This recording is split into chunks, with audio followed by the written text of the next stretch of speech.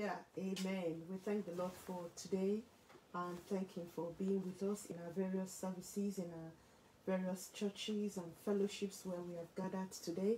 And I know that there's been huge blessing across for each and every one of us. So we thank the Lord for using His servants today to minister to us. And at every capacity you have served, whether as an usher or you served as the person who sang, or is on Facebook Live, or on Zoom, or you prayed, you've ministered, or you called on the phone, or you ministered to others, or you shared it so that your friends can also watch and bring them in. It's all ministering to the Lord. May Elohim bless everyone today. And we are going to go in to continue with our parables. We've been looking at them. This evening we are going to look at the parable of the unmerciful servant in the book of Matthew chapter 18, 21 to 25. Father, we give you praise and we thank you for what you've done today, using various ministers to confirm what you have spoken to all of us individually in our prayer time. And Father, we know we've received strength from you to carry on to the next week. And by the time we gather again to be refreshed by you, you will have new revelations and new strength to give to us. Thank you, Father, and we ask this evening that you continue with us and then open up the scripture to us. In Yeshua Jesus' name we pray. Amen and amen. Hallelujah. Matthew chapter 18 from verse 21. Then came Peter to him and said, Lord, how oft shall my brother sin against me, and I forgive him? Till 7 times? Jesus said unto him, I say not unto you until 7 times, but until 70 times 7. Therefore is the kingdom of heaven likened unto a certain king, which would take account of his servants. And when he had begun to reckon, one was brought unto him, which owed him 10,000 talents. For as much as he had not to pay, the Lord commanded him to be sold, and his wife and children and all that he had, and payment to be made. The servant therefore fell down and worshipped him, saying, Lord, have patience with me, and I will pay thee all. Then the Lord of the servant was moved with compassion, and loosed him, and forgave him his debt. But the same servant went out and found one of his fellow servants, which owed him 100 pence. And he laid hands on him, and took him by the throat, saying, Pay me that thou owest. And his servant fell down at his feet, and besought him, saying, Have patience with me, and I'll pay thee all. And he would not, but went and cast him into prison, till he should pay the debt. So when his fellow servants saw that he was done, they were very sorry, and they came and told unto their Lord all that was done. Then his Lord, after that he had called him, said unto him, O thou wicked servant, I forgave thee all thy debts, because thou desirest me. Shouldest not thou also have had compassion on thy fellow servant, even as I had pity on thee? And his word was wrath, and delivered him to the tormentors, till he should pay all that was due unto him. So likewise shall my heavenly Father do also unto you, if you from your hearts forgive not everyone his brother their trespasses. So brethren, we are going to look at this parable, and then intently, because the word of the Lord is the word of the Lord. And then looking at it, it has two parties. One, the person who is offending, and the person who is being offended. And what the Lord has expressly commanded in the Bible. We can't change it. I cannot. It doesn't matter how I feel. You cannot. It doesn't matter how you feel. None of us can do anything about it, because when you look at it, it's a righteous thing. So it's now left for all of us to now look into this and pray and ask the Lord to give us the grace. So a discourse on the offenses in the body, and we have been told how to deal with it. It's usually a common thing. Offenses in the body, it usually come even in families, even among siblings, among couples, at work, among colleagues, and everywhere. Offenses will surely come. As long as we're here on earth and we're not perfect, offenses will come. As long as we all put all our heads together walking, somebody will step on another person's toes. So let the brother know, as the Bible have said, first of all, let that brother know that, look, what you've done is wrong. And if that will not hear you, call the elders, then the church. That's the guideline we were given. Let who had offended you know you've offended me. If the person will not hear you, call the brothers to hear. If they will not hear you, then call the church. I pray that all of us will follow this rule to tell your brother. Now, one thing is to tell your brother. Another thing is that your brother doesn't listen to you. But do what you should do. And where it's not being resolved, go for the second level, go for the third level. And I pray that if we all will do this in the churches, you see that the offenses will be reduced. What escalates offenses is when somebody is being offended, you don't go to tell the person and then you go back again and talk about it. You should let who had offended you. That's Christian virtue. Don't keep it. Don't keep quiet. As long as that is an offense, let the brother, let the sister, let whoever it is, let them know. Pray about it and say, look, you did this to me and I'm hurting and I didn't like it. And tell them. And let me warn you, it may not come back very well. Some people will immediately tell you, I am sorry. Some people will come back and say, but why are you telling me? Some people will tell you, oh, is that all I did to you? Is that why you're angry? Some people will tell you, oh, is that the way you tell me? These are life examples. People's reaction to your offense will be very different. And in that being different, please, it doesn't still negate what the Bible have said. Will you see that? You will see that it's every day. I'm sure those of you listening online, you are saying, yeah, Pastor Grace, you are quite true. Maybe there's even one I didn't mention that you steal. So it doesn't most times go rosy. That's why the Bible made provision and says, go for the second level. Get the brethren and the elders in the church. Because when it is resolved, we will not go and take our brothers and sisters to court. Like the Lord says. He says, Paul even one says, why you, each time you're taking your brethren, is there no one in the church to resolve the issue that you take each other to the court? It's because people have not followed this basic principle. Why there's a lot of gossip and anger and bitterness and offense in the church is because the church have not kept this principle. If a brother comes to tell me, look, this brother had done this to me, it is wise to say, did you tell him? Have you said anything to him? Okay, have you talked to the elders of the church? And this is where the present church have missed it. And so many lies and anger has festered in the church. Go and tell them. And if they don't hear you, tell the church. And if they don't hear you, then the Bible says, regard that person as an unbeliever. Because there's nothing else you can do. And we do get this always. So sometimes this may take time depending on what the situation is. Pray for the brother. Believe the Lord. We don't want Satan to take advantage. Sometimes this process can take a while to resolve. So it also calls for patience. When I mean a while, it can last for years. It can last for years. Because it's all about so and so, what about it, and all that. But he that believeth do not make haste. But so while this is going on, then long suffering and patience will come in. Long suffering comes after patience, and the Lord had been very patient with us, as the Bible says in Psalm 130 verse 3. It says, if thou, Lord, markest iniquity, O Lord, if thou shouldest mark iniquities, O Lord, who shall stand? None of us will stand, because it does happen every day. So the Lord is compassionate. So when the Lord was talking about 70 times 7, Peter couldn't understand the teaching. It's quite very hard. Lord, what you're saying is quite very hard. And let's not point fingers at Peter. I have been in such a situation and I'm like, what? Why would this continue? Why wouldn't it stop? Why don't we resolve this issue? So I'm sure inside Peter's heart, and it's inside our heart, let's not just look at our Peter. It will be like, oh Lord, you don't understand Brother Judas. He's a thief. And I don't know why you've allowed him to keep with us.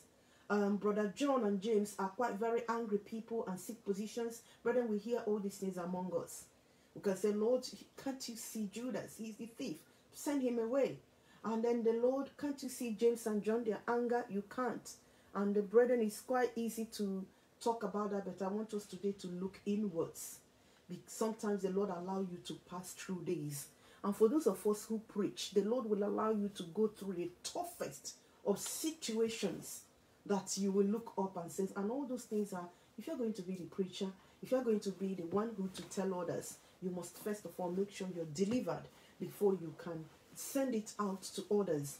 And sometimes the Lord allow you to go through the toughest so that you can also understand what your brethren are going through.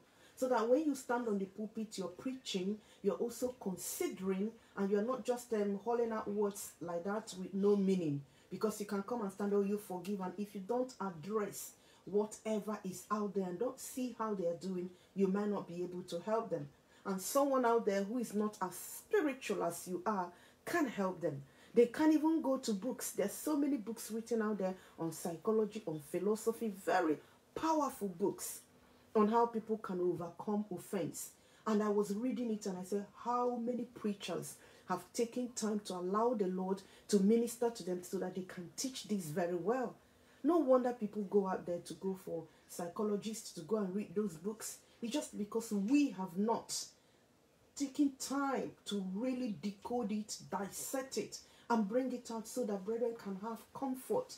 If you go on higher, holier than thou, or just take it or leave it, people will not be edified. They will still keep hurting because there are certain things that we have not touched in their lives. So brethren, when we are teaching this, it's not only enough say 70 times 7, just forgive and just all that. No, there's a better way to do it. There's a better way to pull people out and say, I know you are hurting.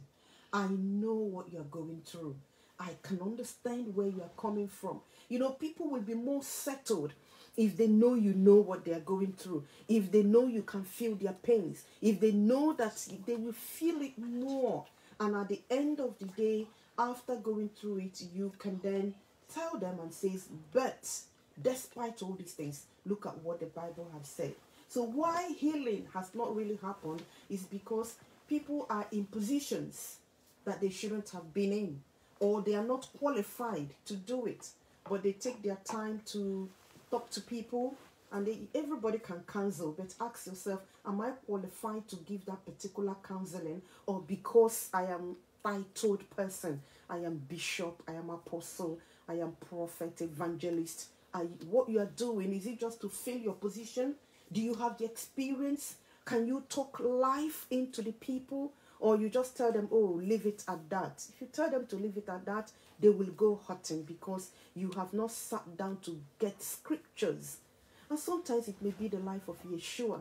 Sometimes it may be the life of those who went through. Sometimes it may be your own example, because that's why the Lord allows us to go through all these things. And when you're talking it, people will know that it resonates with you. You know where they're coming from. So may the Lord help us to be in a better place, to really touch the lives of people, talk to them, and those who are hurting, and we don't brush it over on the surface and then condemn them, when actually, if we do that, we ourselves will fall into that trap, although we might try to cover it up and live in denial. But may the Lord help us. So it says there, let's continue. Also in the church, you can also see that some things may come up, you know, offense like, oh, brother, Master, can you see James and John? They're quite very selfish. How can they want to sit at the right, another one at the left? Why? What do they mean? Why would the same James and John and Peter want to build 3 tabernacles so that you stay up there with them? What happens to 9 of us downstairs? Such things may even come up. You know, Brother Philip may even ask some annoying questions, like, show us the Father, even after Jesus have said that believe in me, also in my Father's house are many mansions. I am going. In John chapter 14, Jesus just finished explaining. And Brother Philip just says, show us the Father. Another question. Even after being explained, brethren, such things can happen. So Peter is like, Lord, you don't know what is happening. The people out there are very wicked. Look at all the accusations and ridicules that they've made of you. Look at Herodias and then Herod. They've cut off John the Baptist's head. Do you want us to still forgive them? Look at the scribes and Pharisees. All that they've been lying in wait against you. Do you still want us? That was why Peter asked that question in verse 22. And then says, and he came to him and says, how often? Because Peter thought maybe it would be 10 times or 20. But the Lord answered him 70 times 7, 450, 90 times.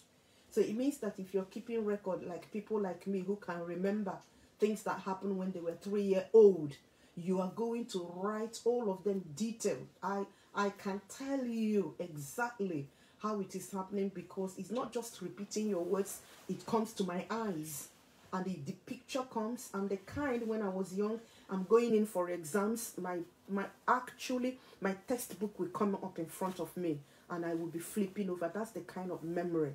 So I do remember explicitly.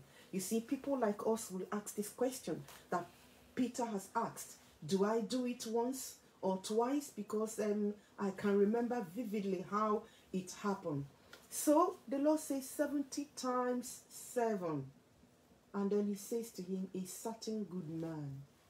And then when he finished, he says, bound him and put. You know, a lot of people don't want to talk about hell any way and any time. But Matthew chapter 18 was Yeshua's discussion with the disciples on offenses and how to deal with it. So note it. So this discourse was not with the multitude, but with the disciples. It was with the disciples. It was with the church. It was with the leaders. It was with the deacons, the deaconesses, whatever you call that 12 group. That's what they are. They were the church at that time. So anyone coming into church thinking that offenses will not happen, you get it right. You get it wrong. Absolutely wrong. Anyone thinking, oh, I have had expectations. Don't be like Pastor Grace Akalonu, because I've been in situations where I have had high expectations and never expected anything, but it did happen. So, brethren, we should know that it must happen. And then even in that high expectation, why would we even do that? That's what the Lord said to me. Why would you ever expect your fellow human being to be out there when you yourself can also offend? So, brethren, let's look in how we even start getting it wrong. The Bible says we shouldn't esteem anybody higher than they are. So problem starts with us. When we esteem people higher than they are, then you'll be disappointed. Then you will be offended. Then you will get angry when they don't meet your expectations, because you've not put them at the level where they should be. So in verse 1, they started with, who is the greatest in the kingdom? And the Lord said to them, well, they were expecting maybe it will be Peter, the class monitor. He says, no, it is still the little ones, the children. And then they didn't get the answer they wanted. They asked who it is, and then the greatest, and he's talking to them about forgiveness and then offenses. So the Lord knows there is something more to their lives than position seeking. He knows there is more. They are talking about positions, and the Lord is like, I know you are talking about that, but I know what is in your heart. I know that the offenses will come. So I better address that offense and how it will come. So anyway, the greatest is one like a child who is simple, uncomplicated, forgives, bears no ill, have no racism in mind, kills no one, antagonizes no one, and most importantly, gets on. So a child's greatest quality is the ability to let go of every offense. A child will go wrong as you tell him off. Okay, the child will do wrong, and as you tell him off, he will still lift up his hands and ask to be carried. He will still tell you he's hungry. Destiny is laughing now, because he will still come even after you give him a very hard look and then very quite strong words. He will still come and then ask, what can you do? That's what we know children for. So he will still tell you he is hungry. He will still come back to tell you funny things. And then we still come back to finish his school story when he didn't get to finish because you were busy being angry with him. I have got them 5, and I can tell you this. You are telling them off, they'll give you some few minutes. And then after you come down, they still come back because they've not delivered their message. They've not got what they want. And they will still come back and say, Mom, I said, yes, what do you want? He says, oh, as if nothing happened. Brethren, that's it. So I wrote here that Destiny will get on his siblings, and we still get the guts to ask them to sleep with, if he could sleep with them. Of course, you know what that means. At night, he'll carry his pillow from one room to the other. They'll say, get off. And he'll come back to me. Mom, nobody wants me. And I say, just stay there. Go to your own bed. Why do you want to go and sleep with them? So, brethren, these are children. They forget everything that has happened. I pray the Lord will help us. Amen. I pray that these teachings, as it's come to me today, come to you today, because offenses will surely be there. Mind me, what I'm saying is not that they will not come, even the very sore one that will rip your heart apart. It will happen. And then, sorry, it may not come from who you think is your enemy or someone you can't talk to. Sometimes they can come from the very closest. And it can, what can you do? There's nothing you can do. You can't plug your eyes out. You can't plug your nose out. You can't take one of your teeth and say, you go, or cut off one ear and say, you go. It's still part of your body. So, brethren, I just want to, while I'm teaching this, I want to balance it so that no one says, all these preachers talk about offenses. They don't really understand what's going on. So I want you to know that I do, and I've been through it, and it's by God's grace.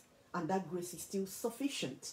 And it's sufficient for you today. It's also sufficient for me. And until we live here, his grace is sufficient. He's the one that is teaching these, that offenses will come. So in verse 6, if you receive these ones, you have received me. But if you offend them because of their humility and Christ-likeness, then it is better a millstone is hanged about their neck and drawn at the sea, to the depth of the sea. You know, some people take advantage of, brethren at church who are so simple and weak and then uncomplicated. They try to, pry on them. They try to, dominate them. They try to tell them things. Don't do that in the house of the Lord. That sister is not talking a lot, so quiet and going about his business does not mean that you should come and take over their lives in the church. But the Bible says that, it says there is woe to the world, but more woe to the man that the offenses will come from. So, brother, you see why we should forgive. Why we should, that's the ministration of the Lord. So it's not like the person is going to say, leave it with me.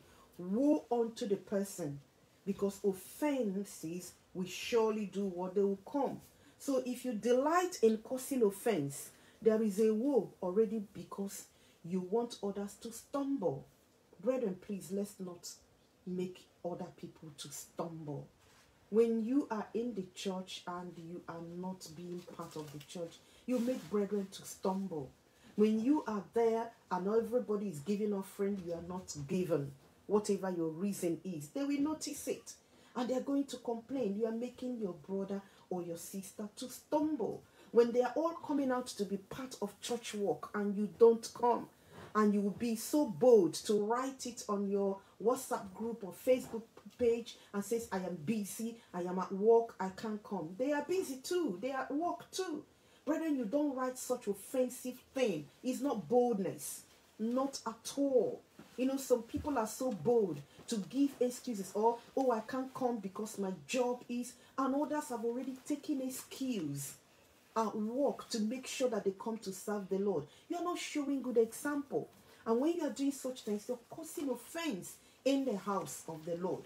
Probably it may be a mannerism that you keep doing and you don't want to do anything around it, and you're like, just accept it. Yes, the people will try and ask God for grace to keep enduring, but think about yourself who is the offender, because the Bible says, woe unto the person.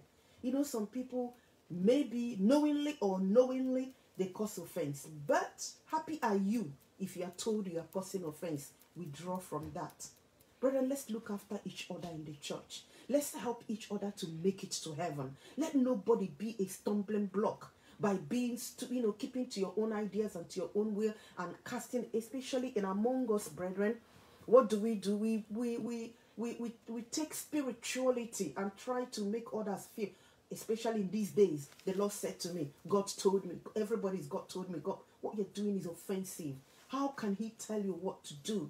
And then you're offending everybody and you kept doing it. I pray the Lord will help us. Because when somebody tells you God said, you can't say anything again because you don't want to offend the Holy Spirit, and you take your hands off and you are looking. Please, brethren, let's be very careful. Because when emotion leads us, or you're doing anything and God did not tell you and you're doing it, it's only on the last day. So, brethren, I'm trying to balance this message so that it will not be like it's a hammer. You must do this. If you don't do this, this will happen to you, or this. No. But if we understand how it's coming, it will help us to endure. It will help us to tolerate. It will help us to accommodate.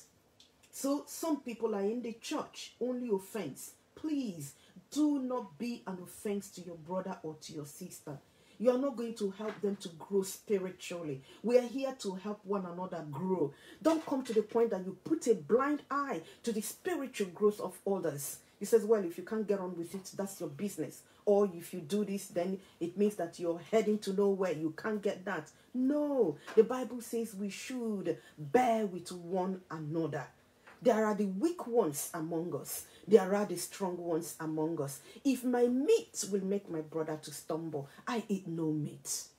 Meat is good. Meat is protein. And actually it's very expensive if you want to get the lean steak without those with fat.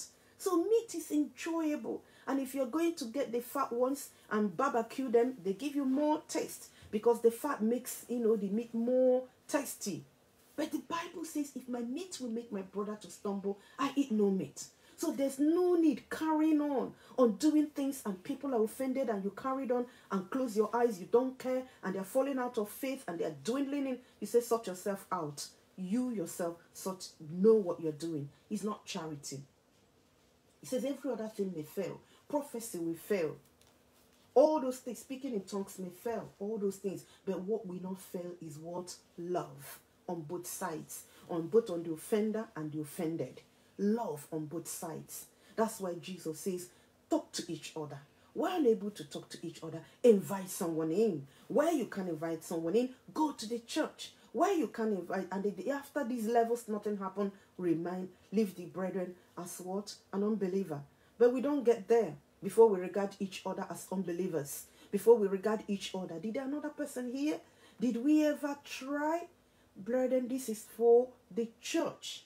So, brethren, why will you obey Satan? When we're looking at this, it says, so take heed, as the Bible says in Romans chapter 6:16. Know ye not that to whom ye yield your servants, to obey, his servants ye are to whom you obey, whether it be of sin or death or obedience unto righteousness.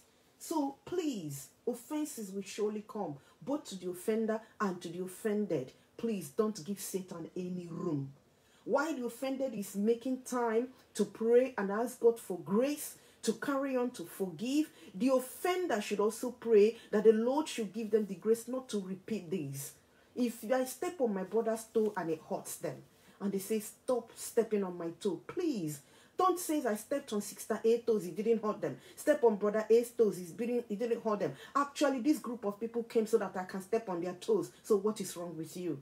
Brethren were created differently. You don't know whether they have oppression on that leg. You don't even know whether they have injury on that leg. You don't even know the way they are created. If only offense may cause another thing and condemn that leg. So why would you insist that A, B, C, D likes it? So why is it that you didn't like it? That's an offense. It comes from Satan. The Bible says, don't. At the open gate, they will say, don't take offense, don't give. Do not take, do not give. So don't take and don't also do what? Give. So anyone that obeys, and then if you carry on and carry on and carry on and you don't deal with the unforgiveness, you've given Satan a chance. And you carry on and then you don't stop the offense because you thought the other one is the one to go to hell, you also will be in danger of hell. So verse 11, he had come to seek that which was lost. So it was not So it is not, about, any man should do what? Die, but all of us to live. In Titus 2:14-17, it says that the grace of God has appeared to all men, teaching us that denying ungodliness and worldly lust, we should live soberly in this righteous life. And why? Because Christ gave himself and redeemed us from all iniquity. Let's pray that the Lord will redeem us from all iniquity, overt and covert ones, but the ones we don't know. Sometimes we may be as old as Abraham and Ephraim, and gray hair will grow, and we don't even know there's gray hair, and we're only seeing what we're seeing in the mirror. But here, it says there is everlasting fire for that which offends. So even if your feet cut it off, some people out of sentiments has allowed offense. It will hurt your soul. It will. Ask me, I will tell you. It will hurt you so badly. Don't go there. It is real. It is demonic. Because the offense is meant to offend you. Did you get that? If you get that, it will help you. The offense was prepared. Satan actually used that fault to do what? Offend you. So it goes to deliver the message. It doesn't carry good message. It's carrying a hot coal.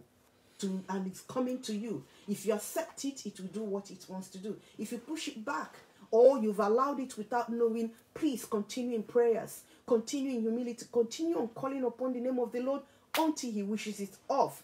So, brethren, it will hurt your soul. It will get you into temptation of counting and struggling to forgive. Especially when Satan sees, if I do this to this person, she will not forget.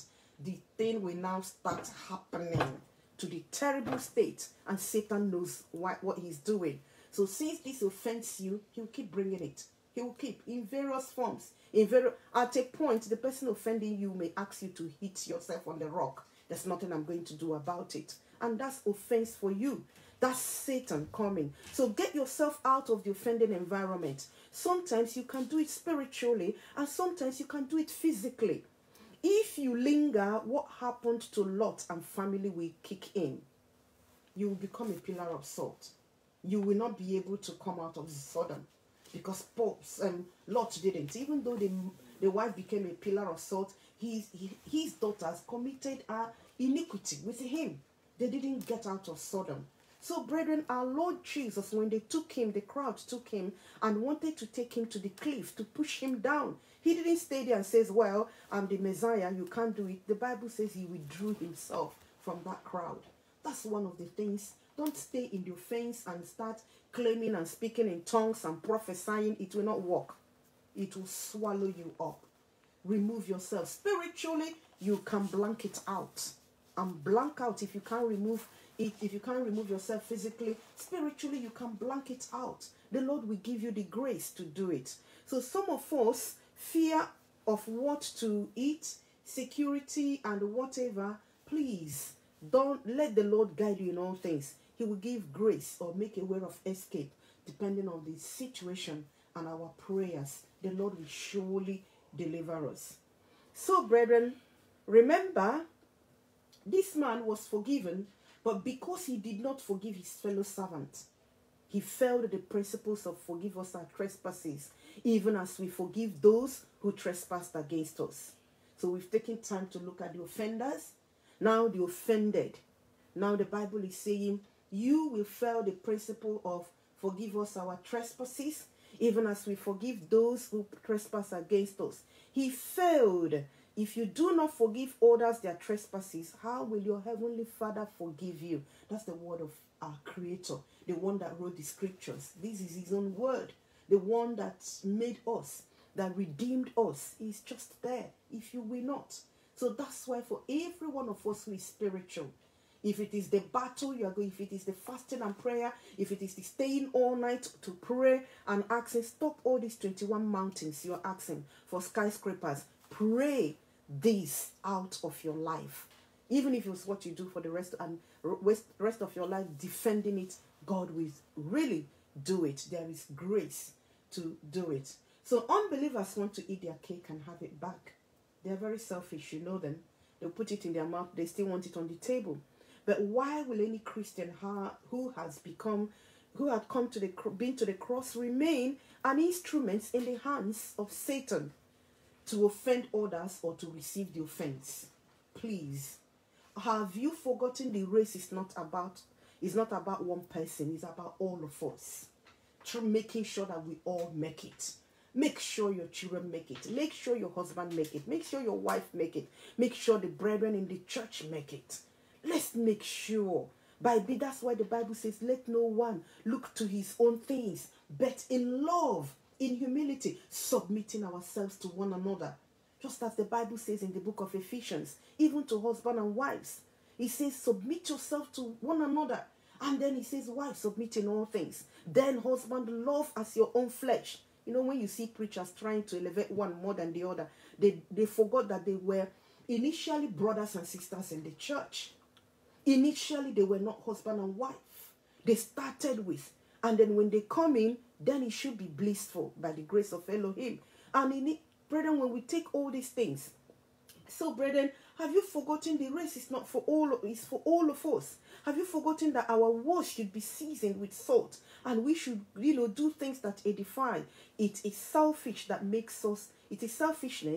makes us forget that our actions can offend others. It is carelessness. When we're so much in ourselves, and when we're so much in, we are too righteous, we know it, you forget. It's carelessness. Please, brethren, let's all each day, each time, make sure that we make for peace. We carry on. Don't continue what you're doing. We can cover it up with all spiritualities, but heaven knows that it is not right.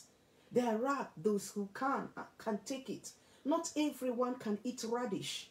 Not everyone can eat kiwi. So each time you do fruit salad and you add kiwi, and you expect everyone to eat, why don't you put kiwi in a separate plate? So those that are allergic to it will not go and pick it up, not mix it up and then says, but why wouldn't you take it? Everybody tolerated it. It's only you. No, you are the offender. Because if you had asked the Lord, you would have been, very considerate to make sure that the plate of kiwi is in another plate and not mixed up, so that brother or sister can also enjoy the fruit salad like others. Brethren, when you talk about offense, my prayer is that we will all be diligent. All the Bible is saying to us is, look not to yourself. Let each one look out for their brother and sister. Let all of us make sure we make things that will keep us moving. Why will you go to heaven and your brother or sister will go to hell? What gain do you have in it? Why would you? And of course, you're not going.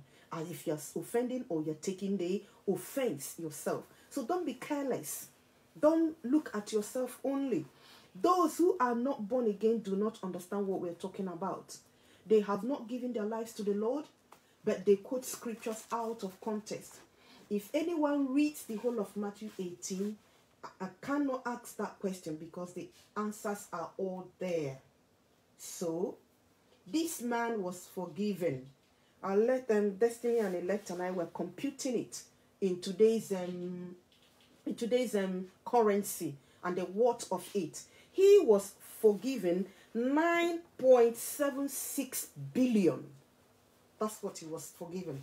9.76 billion. I've not seen such a money in my life. If I see it, I don't know if I'll recognize it.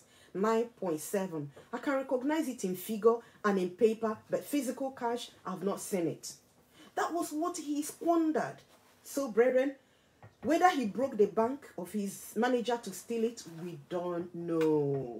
Whether he spent it on a holiday with cruise and private jet, or maybe he went to the space on one trip with it, we cannot tell how he accumulated such debt.